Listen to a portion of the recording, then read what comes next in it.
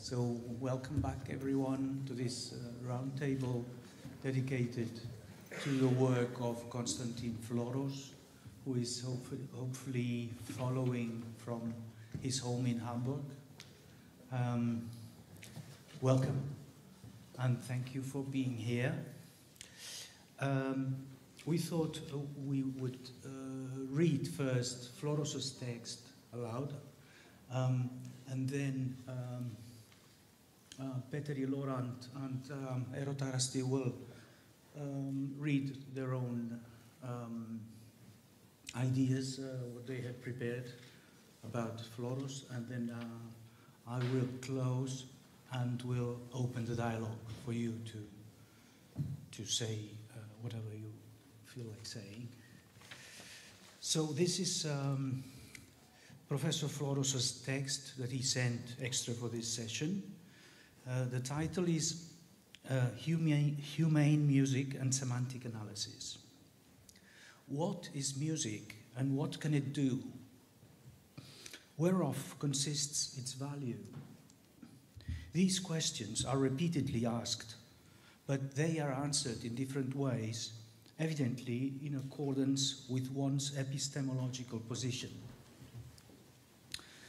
In my opinion, in Floros' opinion, music is no mere sound play, no mere acoustic stimulus, and no mere kaleidoscope of tones, but an art with a significant anthropological reference. As a vivid utterance of the human being, it has a human and a humane substratum. It is made by people and often is dedicated to people. And it is above all designed for people. It basically has a psychological, spiritual, and social depth dimension. Many, moreover, believe that art is embedded in life to fulfill a variety of functions in a socio-cultural network. In my view, music always has to do with human experience. It copies not everyday reality, but the verity of human beings as such, including thus the absurd, the crazy, the mannered, the realm of dreams, the complete human cosmos, in which the imagination constitutes a highly relevant domain.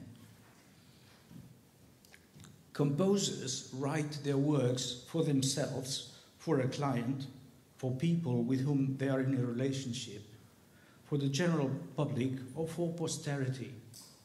Many composers have specific intentions, send out messages, wish to accomplish something with their music. The task then is gently to bring these intentions to light. The legends of Greek antiquity ascribe a magical power to music, a preternatural effect. The quintessence of the Orpheus myth is the belief that music can enchant not only the human being, but all of nature, every living thing. The singing of Orpheus tames the wild animals, casts a spell on plants and trees, and overcomes the dark monsters of the underworld. His music can melt even stones. If one scans the musicology of the last 7 or 8 decades, one is confronted with numerous directions, tendencies, and trends. One thing, however, seems to be typical of nearly all of them: the will to abstraction, the endeavor to study the works of art in and for themselves, searching for certain higher inherent laws. In the process, the artist, him or herself, is often pushed to the periphery of the view. In time, it became fashionable to speak with contempt, or at least condescension, of biographism and content aesthetics.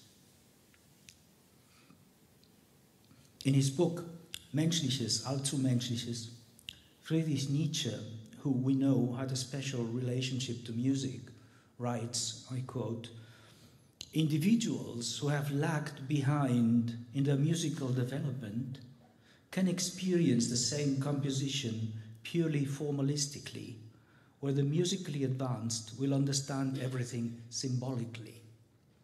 End of quote. That wise observation could serve as a motto to any treatise about musical semantics.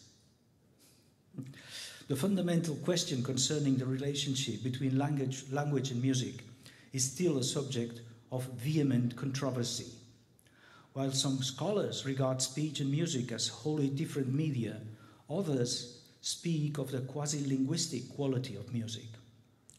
They point out that music has a grammar, logic, and syntax, as well as a vocabulary, albeit one that is subject to constant change.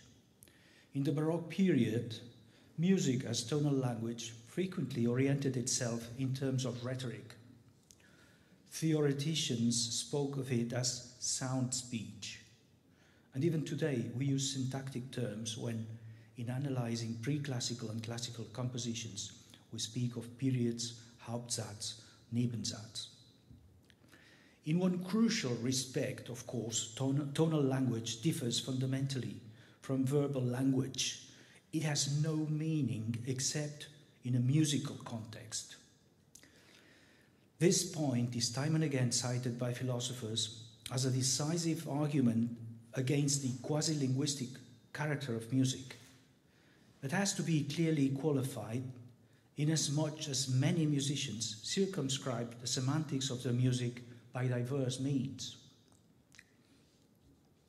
The psychology of music has long since recognized that low notes are associated with volume and large size, high ones with slenderness and brightness. High and low, loud and soft, shrill and euphonious pertain to the realm of synesthesia, the coupling of physically separate areas of sense perception. Parallel to that, a conventional sound symbolism has evolved since the 16th century.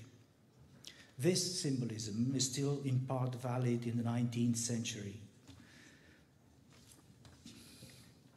Major and minor are generally known to represent contrary moods.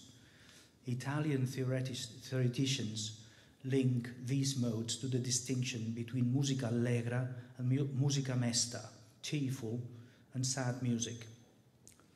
In addition, the sound of specific instruments is associated with extra musical concepts. The sound of horns reminds us of the hunt, that of trumpets of festivities and demonstrations of power. Trombone choruses make us think of funeral scenes, while organ music evokes the ecclesiastical, the religious, the transcendent. Theoretical inquiries of the last several decades have revolutionized the methodology of almost all the sciences of art. It became gradually clear that not only language, but also music, in the final analysis, serves the purpose of communication. In a certain way, both language and music can be defined as communicative systems.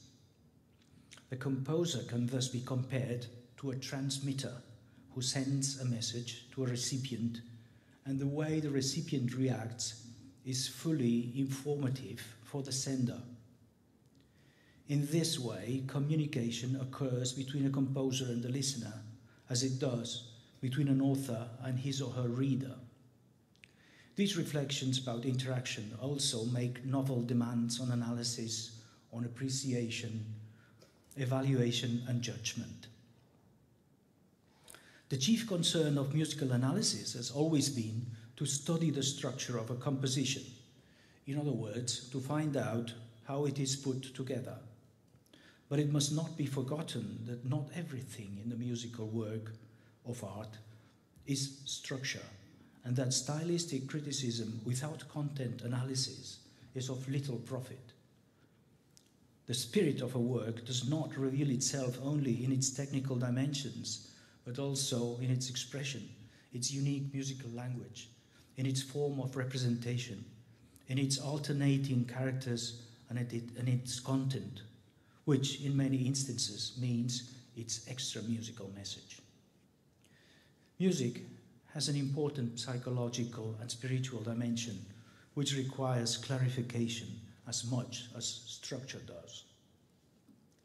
One could also put it this way: a musical work of art is in no way a windowless monad, as Adorno says, which one can elucidate only by an immanent procedure from within. Rather, it can also be viewed and illuminated ab extra, and the aim of semantic analysis consists not only in bringing art-immanent secret programs to light, but in defining the expression of music and the spirit of the work of art objectively and systematically. According to my firm conviction, no musical analysis can be successful if it is pursued only an sich, by itself, in isolation from the biography of the artist, detached from his personality and his spiritual intellectual world. A profitable semantic analysis presupposes several things. To begin with, it requires a clarification of the biographic situation in which the work of art has come about. Many compositions are commissioned works or were intended for individuals with whom the artist had a personal relationship. Important here are the specific occasion of the work, dedications and dedicatees. Equally indispensable are the details of the work's genetic history, because they can yield additional insight into the composition besides structure and genesis. In recent years, research on the sketches of Gustav Mahler, Arnold Schönberg and Alban Berg have thus led to sensational results. A thorough knowledge of the intellectual interests of the author, his music aesthetic preconditions, and above all, his intentions, are further requirements for a semantic analysis. It should hardly need emphasizing that the psychological cosmos and the manifold spiritual world of the author are reflected in his oeuvre, from which it would follow of necessity that his/her literary impulses, philosophic insights, and religious experiences, and or his social engagement should be included in our considerations. But the most important precondition of semantic analysis is the systematic exploration of the composer's musical symbolism. Charging the music with significative content in the 19th and 20th centuries is done by means of quotations from oneself or others, allusions to works by other composers, ideophonic, that is, self-sounding instruments and sound symbols, and musical character pieces, such as instrumental recitative and arioso, chorale and lead without words, march and funeral march, exequies music, pastoral, ländler, and other dance characters. Composers also semanticize their music by means of numerological games, anagrams, and all kinds of cryptograms. We need to think only of Alban Berg's magic fate number, the 23. If one keeps all of that in view, one will understand what Gustav Mahler meant when he told his confidant, Nathalie Bauer-Lechner, as noted in 1896, and I quote, "All communication between the composer and the listener rests on the convention that the latter will accept this or that motive or musical symbol, or whatever else one may want to call it, as the expression of this or that idea or actual spiritual content.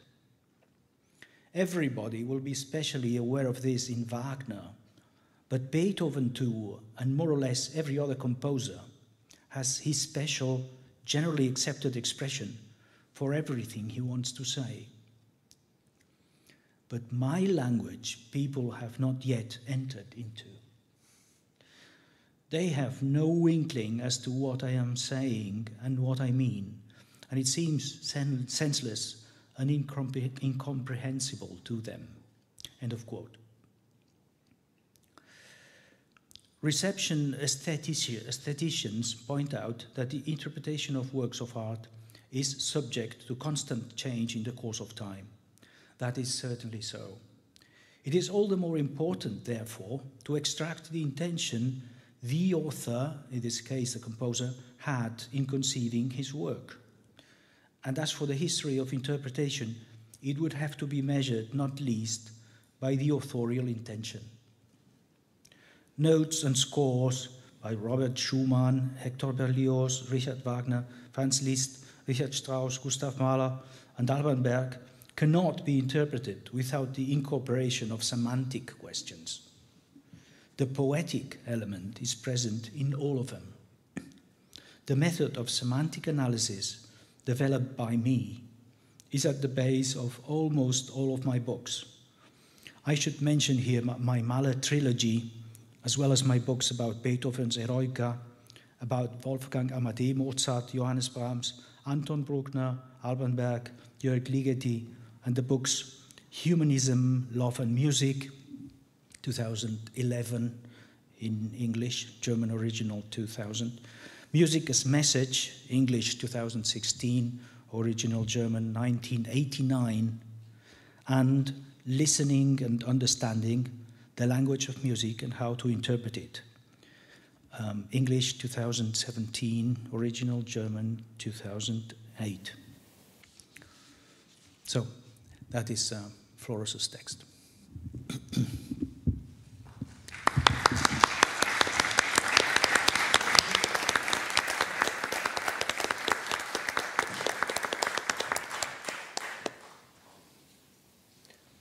So, dear Professor Floros, dear Joan, dear Eero, dear colleagues here, it is a special pleasure to take part in this celebration. And of course, it is very hard to say anything about the beautifully formulated and very rich message from Professor Floros. So let me start with a very personal memory. 30 years ago, as a secondary school student, I went to the public library of Budapest, the capital of Hungary, just to check the literature on Mahler, which is available on the freely accessible shelves of the library. And I very much remember, you know, the shape of this, as they had the first volume, and that time only the first volume, of the biography of Mahler by Henri-Louis de Lagrange, then all the 3 volumes by Donald Mitchell on Mahler, and the trilogy, as Professor Floros himself formulated, by our celebrated colleague, the 3 volumes in orange cover. And this should remind us the fact how important were the 1970s in Mahler research, because you remember that 2 of the volumes by Professor Floros were published in the 70s. 2 of the 3 volumes of the Mitchell trilogy were also published that time. And, well, Lagrange project was a very long project, and now it's a fulfilled project with the re-edition of the first volume of the biography. And very obviously, it means that the 70s was a kind of foundation in a new foundation, of course, not the first foundation, but a new foundation in modern and properly structured knowledge on Mahler. Of course, the approaches of these 3 pioneers are very differing. Lagrange was focusing on biography, or I would say a kind of life and work project in a monumental style. Donald Mitchell's trilogy is a very specific, has a very specific genre it is a kind of, in a very good sense, a maze of, a labyrinth of ideas coming from biography, coming from philology of Mahler's music, and coming from the analysis and interpretation of Mahler's works. And then we have the trilogy by Professor Floros, and we have a very specific approach which leads to a beautiful interpretation of the signification issue of Mahler's music, but the starting point is rather different, because as I understand, in Professor Floros' work, the personality has a very large importance, and saying that he is a humanist means that, of course, even if you are focusing on works, you cannot forget about the personality behind the works, next to the works, but this personality is somewhere there. And of course, this personality, and in our case, it is Gustav Mahler, has a mind, a very specific mind, and the starting point for Professor Floros is a very nuanced reconstruction of the cultural, philosophical, social, political ideas within this mind. And we don't have to forget that this task was fulfilled by a scholar who had a very rich educational background apart from his musicological background. So he was really prepared for these tasks to deal with, for example, with the philosophical background of Mahler, which is a very important issue in the case of this composer. But then with this background, Floros arrives to the work, and what he actually does in this trilogy, and then later volumes dedicated to Mahler's work and life. So what he does is a very systematic analysis of the signification in Mahler's music, and the result is a typology and a topos theory and a genre-oriented approach to Mahler's music, where we still have the personality somewhere, but it is more important that works are in communication with other works, Mahler works with other works by Mahler, Mahler's works with composers before him and after him. So we have analysis of intertextuality, but not without channels. Channels are genres like marches, like the Ländler already mentioned in Floros' message.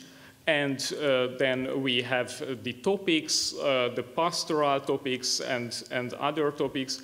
And it is very important that those musical types or topics which are identified by Floros are rather specific. And if you realize the connection he establishes between composers and periods, it's really amazing. So let me just mention one example.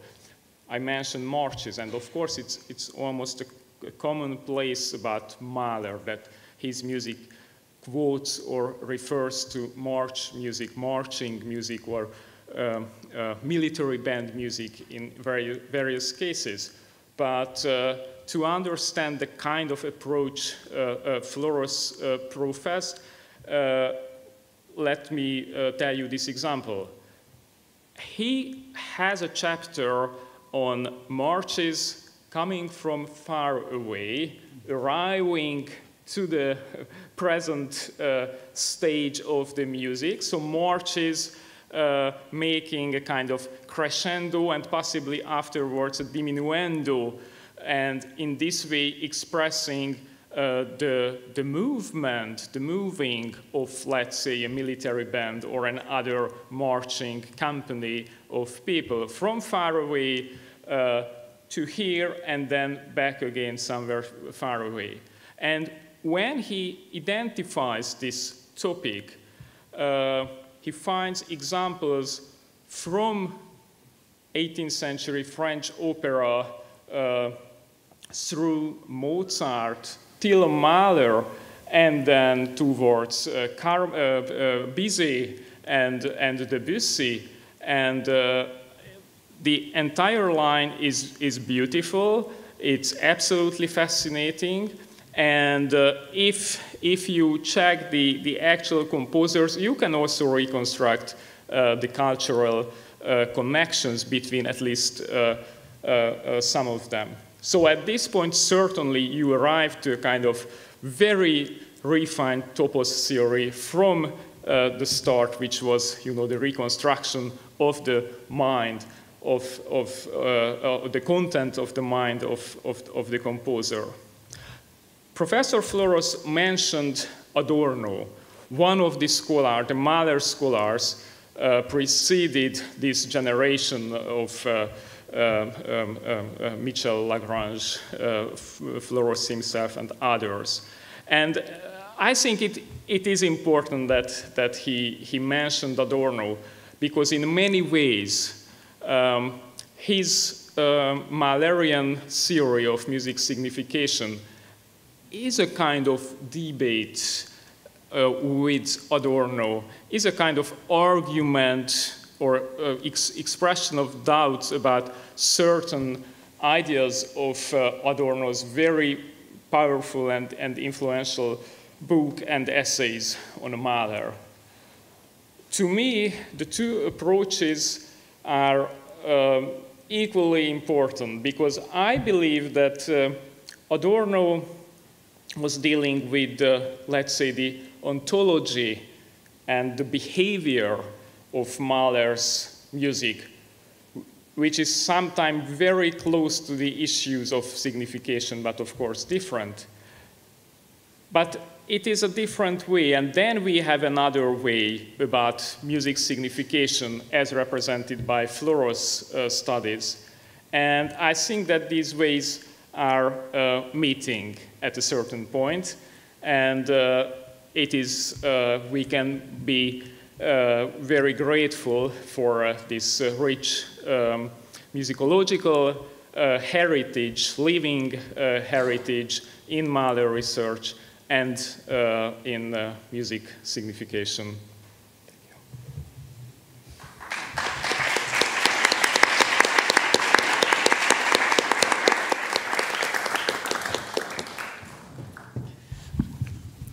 Thanks so much, Loránt.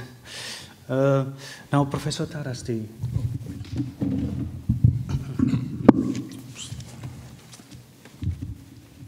So, can you hear me? Yes. Thank you very much. Very exciting. Of course, this Professor Floros is very remarkable paper, which we just heard with a great humanist message to all of us. It was wonderful, and just your analysis of which evoked many interesting connections with Mahler studies, also with Adorno, we all know. My knowledge about Floros is mostly based in literary sense in that trilogy of which I have read a lot, and which I just borrowed once again from the library in Helsinki before I left here. So that might be a bit old-fashioned, because in the speech we heard and what you said, there are also English translations nowadays. So I mostly have linked Floros to just a German-speaking world and German musicology. But there might be nowadays English translations. We have met him several times in these musical signification congresses. I think in Krakow he was present, yes. Certainly. And then the last time we met him with Eila was in Vienna. There was a congress on Musik als Nachricht, arranged by Professor Hartmut Krones, from our colleague from Vienna Conservatory. So he was there, his wife, and we heard his speech. By the way, one of his speeches I remember always was entitled "Warum Mahler so geliebt ist." So why Mahler is so much liked or loved as a composer. Yet, thinking of Constantin Floros in the context of musical signification, he occupies a very central position in the field of musical semiotics, or said it more broadly, musical signification, and traditional historical musicology, as well as in hermeneutic philosophy, because he is a bridge among them, uniting epistemic areas which would otherwise seem to be separated from each other. So he's somehow between the strictly semiotic approach and the hermeneutic traditional German. So he's a bridge, and so that's why he has a very important role in the development of our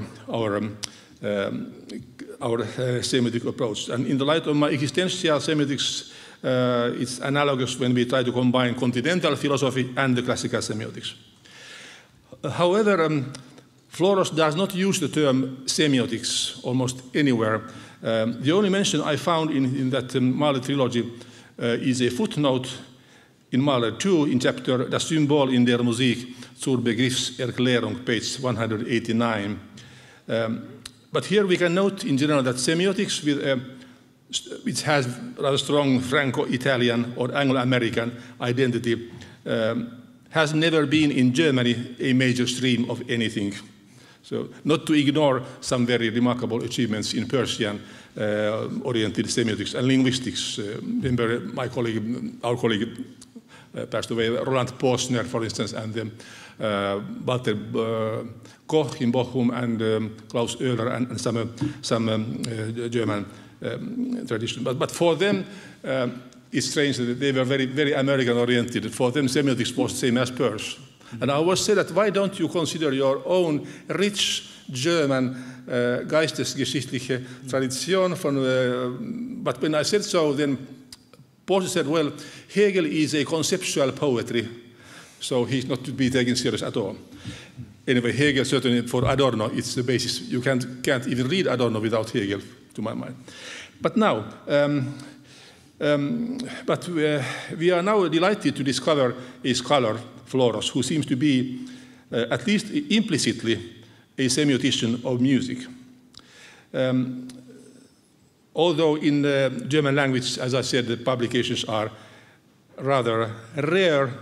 Mutter Greuter publishes only in English. It's funny, because they think that there's no market in German studies at all. So it is not a surprise that Floros' reasoning takes place in German and makes references to German literature. Now, one of the rare books in Germany in the field of semiotics is by Vladimir Garbuzitsky. He is Grundriss der musikalischen Semantik, whom we know. And he comes rather close with his reference on musical symbols to Floros, to my mind. For Floros, music is essentially transmission of what he calls Sinngehalt, so sense content, I don't know how to say Sinngehalt. So meaningful contents, and in this sense, albeit his main topics has been Mahler symphonies, he considered the so-called absolute music a myth. We know this truth since Beethoven, as you know, remember, he accepted to write literary programs for all his piano sonatas, invited by Karl Czerny. He accepted it, Beethoven, really, but then he refused after all. He resigned, because he thought that he cannot write those concrete narrative programs after all for his sonatas. Now, moreover, of course, in the German field, we have, which still carries impact from Ernst Cassirer, his Philosophie der symbolischen Formen, and thereafter, of course, Susanne Langer in the United States, his pupil.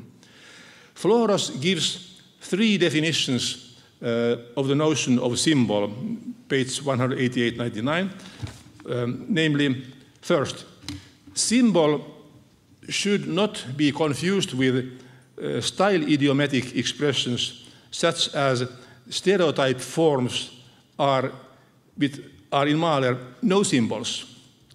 Characteristic turns and returns of motives are not necessarily symbolic.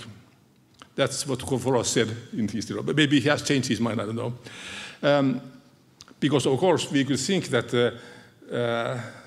such symbols, they are inner symbols, which they are purely musical. They are not outer symbols referring outside, but they are inner, within the musical process. Second, for Floros, symbol is involved only when it transmits a Sinngehalt, sense content. So symbol is not any sign in music like calls or signals. So no pictorialism, no tone painting or tonmaleri is symbolic to his mind. That was his second. Third, essential moment is the consciousness. Musical sign is a symbol only if a composer uses it consciously and intentionally. So symbols are in no case subjective cognition of a performer or listener, but what is involved is thus the work of the composer. So he keeps that rather strict opinion. And in his Mahler study number 3, Floros quotes Mahler's own interpretation of Mahler's Third Symphony. So Mahler said himself, "Aber Symphonie heißt mir eben, mit allen Mitteln der vorhandenen Technik eine Welt aufbauen." So eine Welt aufbauen mit musical means. Now, in this field of musical hermeneutics, rather than semiotics, we encounter such scholars like as Arnold Schering, which I think Floros did not accept, but Schering, of course, was powerful with his, let's say, Beethoven und die Dichtung and other hermeneutic studies.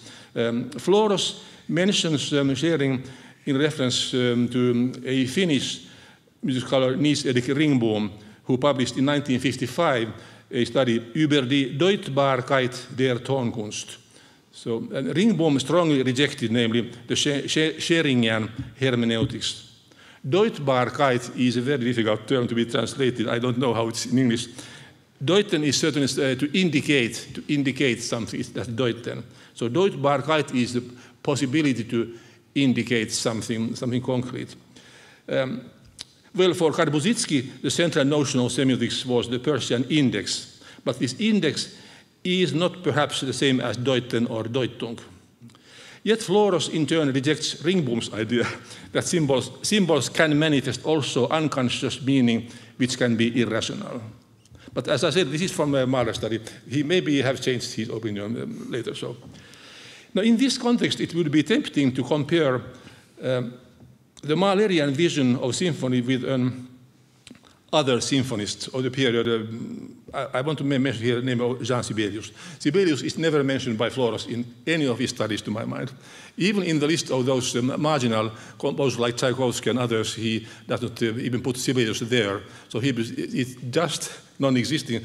And however, this interesting opposition, Sibelius-Mahler, is one of the most fascinating controversies in the music history of the 20th century. Well, Ringboom again criticizes such Sibelius studies which bring his symphonies closer to hermeneutic views like those represented by Mahler. We have by Ilmari Kroon, professor of musicology in Helsinki, their study Der Stimmungsgehalt von Sibelius Symphonien, which he published in 2 volumes in 1947, I think. And in which he tried to bring back Sibelius to the leitmotif reading and quite concrete hermeneutic programs, like First Symphony was the Kullerva von Kalevala, second one was Finland's fight for independence, and etc. But of course Sibelius himself totally rejected this. Sibelius said, I must quote here, that he says that Ich bin kein literarischer Musiker. Für mich fängt die Musik dort an, wo das Wort aufhört. Eine Symphonie soll zuerst und zuletzt Musik sein. So this is very different from Mahler, what we said, but it's fascinating. Of course, then we have Adorno, who was completely negative about Sibelius, and he wrote his terrible glossary about Sibelius in 1937 in London as a refugee. And Adorno has had both political and musical reasons. He simply couldn't understand Sibelius' music as a discourse at all. That was first, but also was political issue there. But Let me tell you just to conclude, because these composers, they met each other once in 1907. Mahler came to Helsinki to conduct the Philharmonic Orchestra. But his life situation was very difficult because I think his daughter had passed away and he was fired from Vienna Opera as a conductor after many intrigues. So he was in a very bad mood when coming to Helsinki. And he had never heard about Sibelius except Waltz Trist and Spring Song, which is an orchestral piece, but nothing of his symphonies. So they met each other, and of course Mahler said his view on symphony. Die Symphonie muss alles umfassen, die ganze Welt muss man in Symphonie stellen, he said. But Sibelius thought that symphony is profound inner logic of musical processes without any external references. Now then discussion continued, and Mahler asked, quite innocently as a musician, because he was conductor, that which pieces of yours would you like, Sibelius, that I would conduct in Central Europe? And then Sibelius answered, nothing, which was rather, I would say, typical Finnish inferiority complex. But he didn't understand that it was just a musician's ask. And, well, if he had said, yes, take that one, then it might have been quite different. But what remained from this visit to Helsinki about Mahler is the wonderful, the best portrait we have of him, painted by actually Galle and Kallela in the Vitresk manner in the side of Helsinki, where Mahler was brought by actually Galle and Kallela. And you remember that portrait in which he's sitting at a fireplace and the fire is reflected in his face. So it's, this is now kept in Tampere, in Mäntä Gallery, but I saw it in Louvre once in Mahler exhibition, so it's remarkable. But that's the only thing which remained. No, anyway, I want to tell you, maybe Professor Floros would not like at all that we take Sibelius in this context, but as I said, Floros is fascinating and really great European continental music philosopher somehow, and absolutely admirable with all his studies, I think. So, thank you.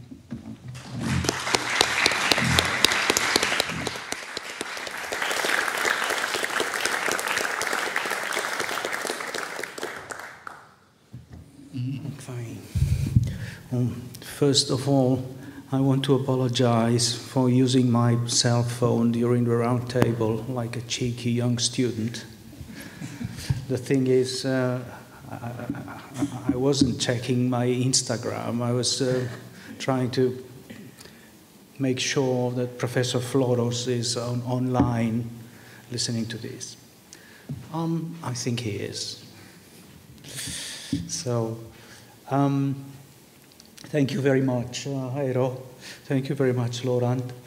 I remember I was a student in Vienna as I got to know Professor Floros' books on Mahler, later on Brahms and Mozart, Berg, Bruckner. Since there were no emails or smartphones back then, it took me a long time to find the courage to write to him and ask him for a meeting in Hamburg, his adoptive home. He was as friendly and generous as if we were family from the very start. And indeed, we share Mediterranean roots and Germanic education, especially in Vienna. Being a Greek in Central and Northern Europe must be a unique experience. Imagine just how relevant the Greek culture is for all of us Westerners. Floros is a wise man, a humanist. He's a musicologist who has contributed decisively to musical signification, or music semantics in his own terms, or music semiotics, we could say, in Eero's terms. He started to publish in the 1960s, can you imagine? And he has not grown tired of repeating that musical meaning takes music back to humanities where it belongs. It seems only the first half of the 20th century, or maybe just both world wars, have brought about this confusing disconnection from a tradition that reaches back to the very origins of our history, to our Greek origins. Within this tradition, music allows for a linguistic and for a mathematical point of view. Professor Floros, in his condition of a humanist, well-founded in philosophy and psychology, but also in musical performance, yes, was one of the happy few who were capable of this pioneer task. The musicological world, back in the second half of the 20th century, was not always ready to receive adequately his message about music's expressive qualities. The formalist dogma that declares that music is nothing but abstract structures with no relationship to the human realities kept Floros's work away from the focus he deserved. His answer was an enormous effort of erudition held strenuously for decades. It is a peaceful response made of logos and reflection, using the art of persuasion that has helped us to think since the ancient Greeks, of whom he's a direct inheritor. Among his many wonderful, inspiring books, let me just outline one of his last, Humanism, Love and Music, in English 2011, originally published in German in 2000. The book is available also in French and in Spanish, and also in Greek, Floros's own native language. Moreover, a Polish and a Russian version are forthcoming.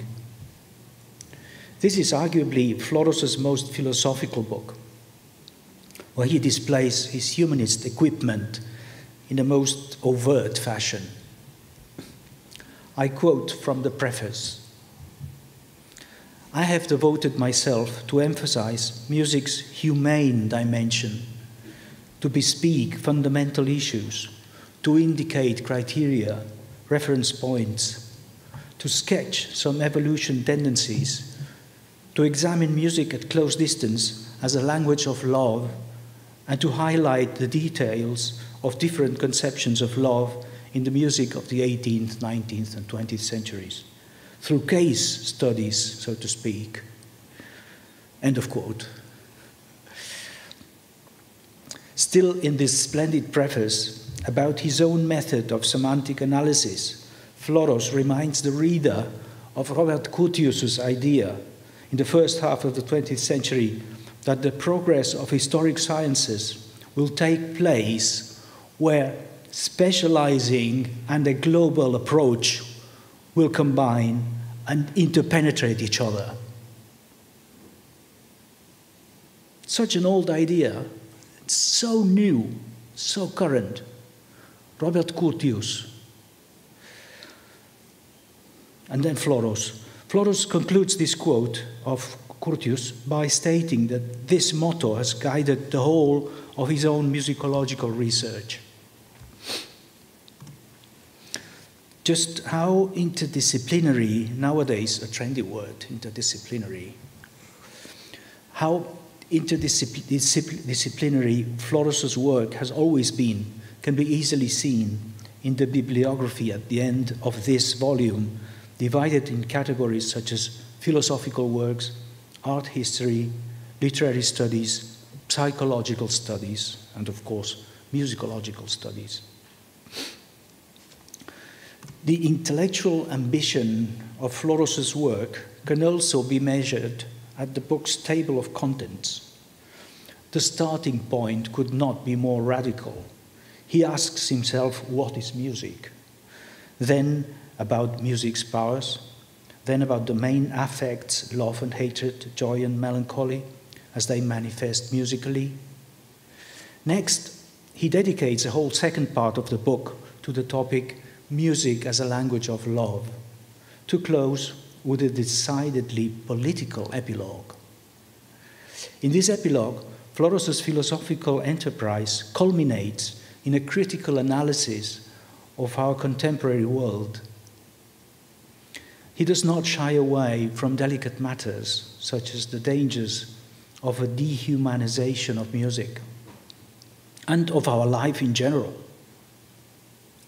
And let me close with this very point. Floros seems to share with a number of researchers and intellectuals a disappointed look on our present times. This is due to his desperate love for his Europe of humanism, the disintegration of which Stefan Zweig or George Steiner bemoan. Floros knows this humanist Europe as very few people of our time, and he sees how many in the next generation lack the time and maybe the interest in sitting down to study Latin and Greek, Dante's Commedia, Cavafis's poems, Chekhov's stories, or Don Quixote. And yes, agreed, we are confronted to this loss every day at colleges. But from my point of view, Professor Floros' books are a highly efficient contribution to the nurturing of this humanist culture that has made us who we are, whether we are aware of it or not. And this humanism needs a constant new translation that appeals to the new generations in their own terms, not in ours. So, Ευχαριστώ πάρα πολύ, καθηγητή Floro, for your great efforts. It is wonderful to have you here somehow, even if only online. Your work is blooming already in your students and in your students' students, and it will continue to bloom in the next future. And thank you all for your kind attention.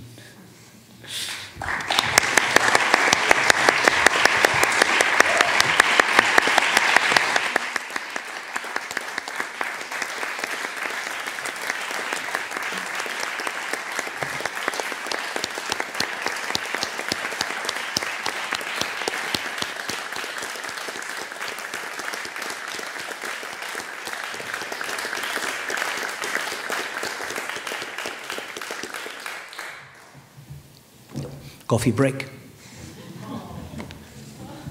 No, sorry. sorry. There's still time for some, yes.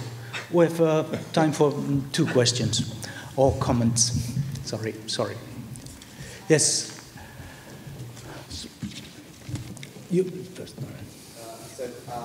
Thank you very much for all this fascinating talks, especially for Professor Floros for this very thought-provoking essay.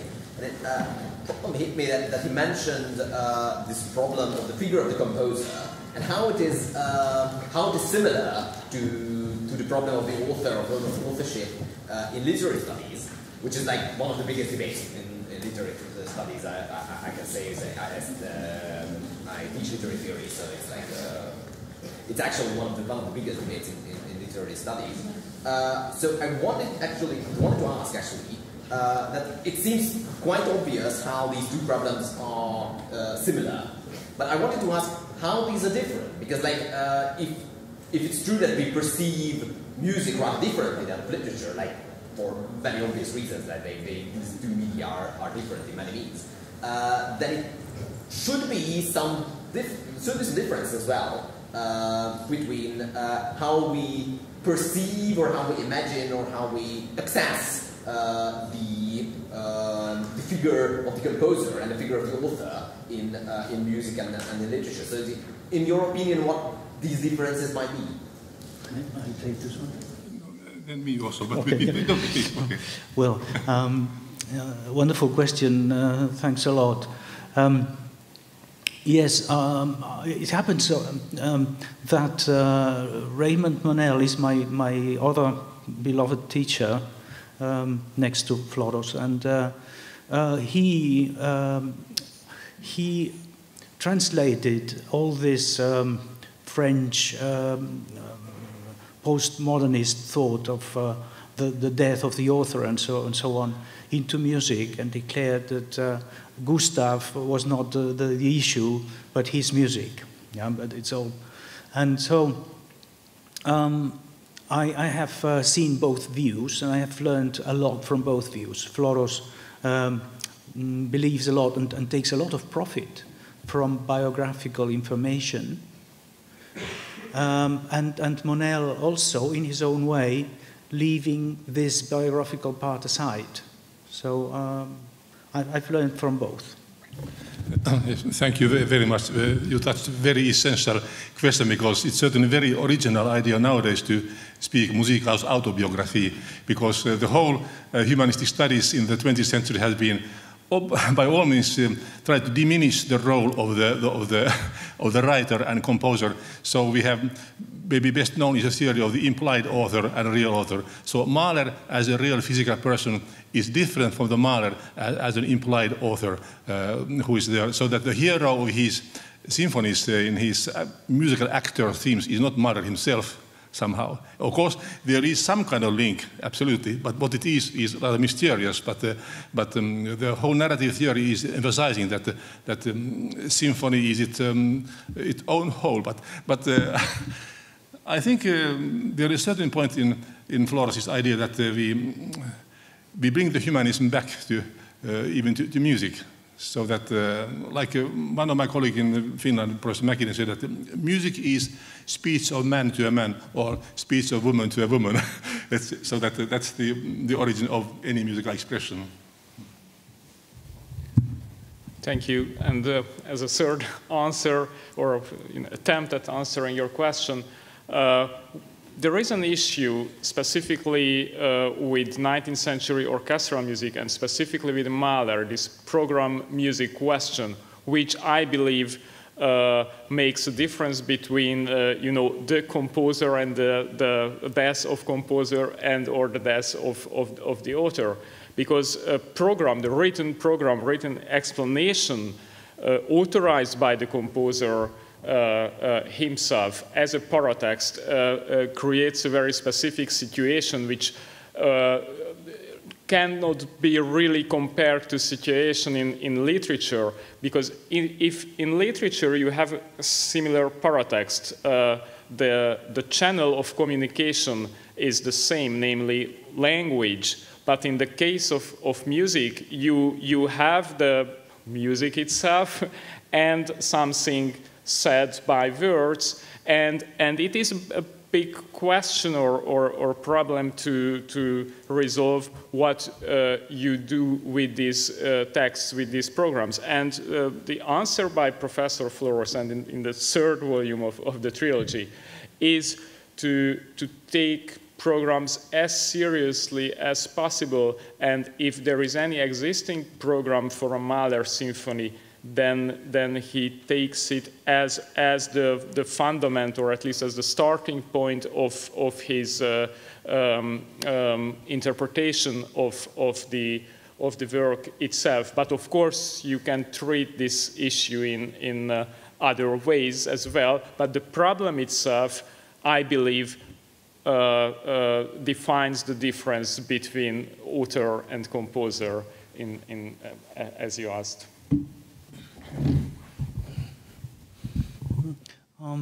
Köszönöm, Daniel.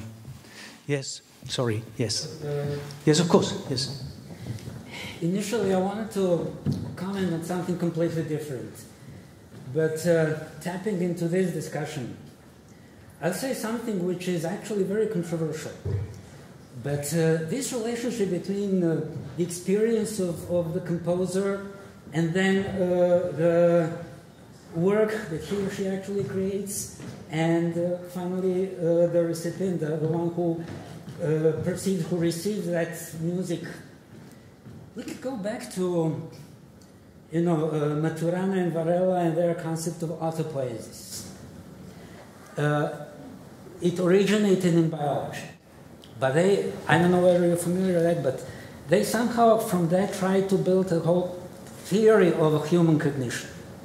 Now, very controversially, Niklas Luhmann, in his theory of social systems, try to sort of import this idea. Basically, something in your life will trigger something. I'm trying to simplify it greatly, and there's no time for any more elaborate discussion, but what exactly would that trigger is something only up to your constitution. What your work will exactly trigger in the recipient is again up to the recipient. There is no message that is transferred from the sender to the receiver. Actually, the whole communication is autopoietic, and it goes through structural coupling. That's the idea that is originated with Maturana and Varela, and then Luhmann used it for his social studies. So actually, it's more like mutual irritability. Art needs to irritate us, but what is going to produce in our mind, in our psyche, is something which is very hard to disentangle. This is very. Oops. Can you hear? Okay, very, very exciting so to bring these very different theoretical schools which you mentioned, and this cognition. But certainly, of course, this is linked with the whole issue of intentional fallacy, namely that what the writer or composer intended is not at all the same with what the receiver receives. So that's, even Johann Wolfgang Goethe said to his secretary that the people had found in my Faust completely different things which I ever thought about that, and he accepted the truth. So once the work has been written, then it starts its autonomous life, and it can be received by whatsoever manner. But you said that art must be irritate, so I think it can only irritate if somehow it concerns the receiver, so that there must be some kind of common forverständnis between or isotopy or whatsoever behind, or epistemic category behind, which is linking the composer and the receiver and listener. So otherwise, music could not irritate in any way. It would be just sound. So it's